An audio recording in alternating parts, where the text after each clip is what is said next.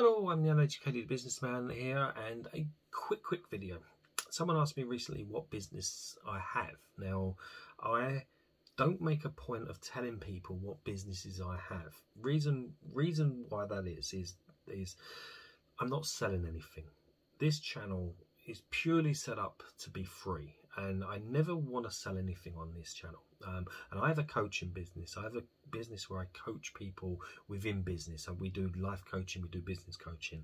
Now, I don't want people to know what that company is, because I don't want people looking at this channel and thinking this guy's just leading us up a garden path because he wants to sell us something. I don't. I want to keep this free forever. I just want to do these videos so people can learn from it. So I kind of keep my business interest to myself, but I've mentioned that I own a gym in a couple of other videos. I own a healthcare business. I own the coaching business. I have a very small property portfolio and investment company as well. So there's a few things that I'm involved in.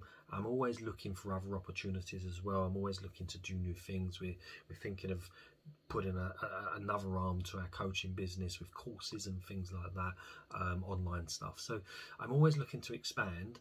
I'm always looking to build, and I'm always looking to increase my knowledge. And by doing this channel, I did it because, one, I can revisit things I've forgotten about and learned in the past, and it'll improve me in my mind. And two, I find it quite therapeutic. I love talking to the camera. I love doing this and getting it out.